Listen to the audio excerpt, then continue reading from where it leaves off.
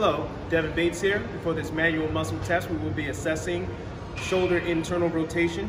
So to start off with, I'm going to have my participant sitting up nice and tall.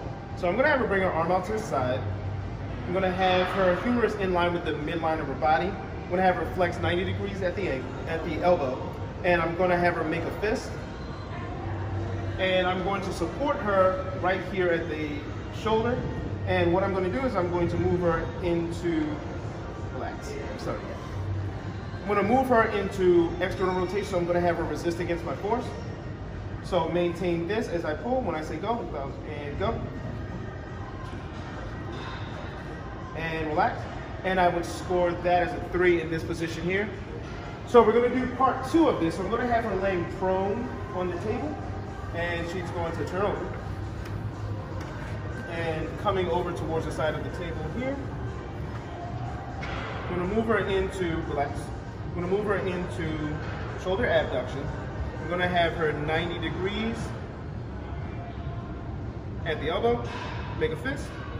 I'm going to support her elbow with my right hand, with my left hand, and I'm going to move her into external rotation. When I say go, resist against me, and go. And relax.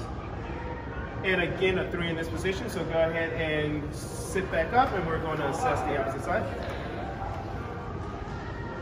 So moving to the right side, again, I'm going to have her sitting up nice and tall.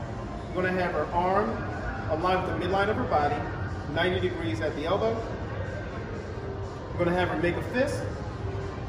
I'm going to support here at the shoulder with my right hand, and when I say go, resist against my force, and go. And relax. So a 3 in this position, and we're going to move to part 2.